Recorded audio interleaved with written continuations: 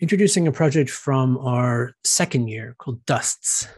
It is, as the name suggests, about the crowd-pleasing topic of dust. But in fact, the topic is actually extremely relevant, not just for because of what dust is, but indeed for what it does. The anthropologist Mary Douglas famously defined dirt as matter out of place.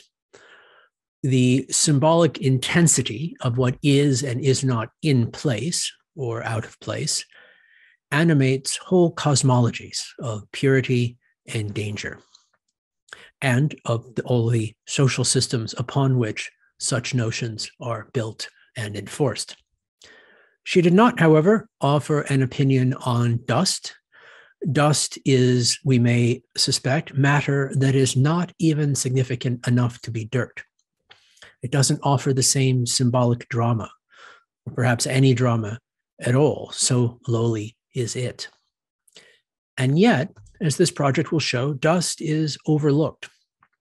Upon closer inspection, we observe that dust is full of all kinds of things, from all kinds of sources, all mixed together into microscopic assemblages as complex as can be. It is also overlooked as a medium of information, as Terraforming faculty Jussi Parikka tells us in his contributions to dust studies. Dust is overlooked as a figure in planetary and indeed interplanetary material flows. And so, what is at stake for an interdisciplinary dust studies? What is the terraforming agency of dust, not just as an effect, but as a cause of that transformation? Quite a lot, actually, as the next project will demonstrate, dusts. Hello, my name is Dmitrii Aparin. I'm an engineer physicist based in Moscow. Hi, my name is Selbi. I'm a researcher from Turkmenistan.